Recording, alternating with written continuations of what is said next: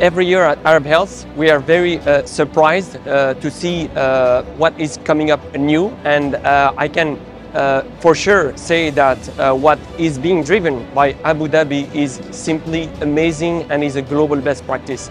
It's truly making sense of the data that is available, and today we've seen an amazing application where we could really monitor cancer within the population and take proactive care. I'm really, let's say, very surprised to see such a great platform. I think it's very helpful, and many other countries would benefit from having some similar system established. So the conference obviously is great to meet a lot of people, to get a lot of contacts, business contacts, and also to see a lot of innovations which will be helpful for the patients.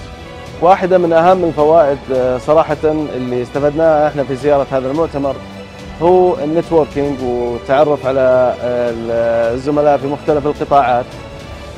أيضا التعرف على البوتنشال بارتنرز مزودي الخدمة في القطاع الصحي بما أنه احنا ممثلين للقطاع الصحي أيضا.